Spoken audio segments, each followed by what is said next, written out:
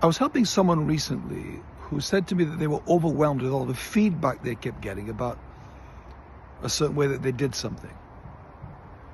And I said to them, why don't you try to move from relying on feedback, which by definition is retrospective and kind of a bit judgmental about how you did or didn't do, and move to advice.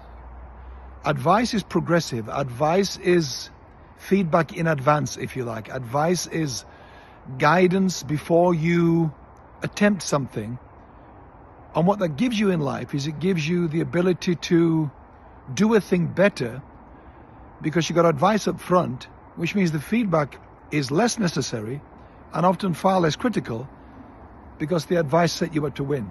So many of us are resistant to advice because we're not teachable, open, vulnerable enough. So we'd rather just attempt something, then get feedback, and then hear how poorly we did, then get upset and offended and defensive. Try and build advice seeking into your life and growth, not just feedback. Experiment with that. I think you'll find there's a real difference psychologically and emotionally. All right, cheers. Love you guys.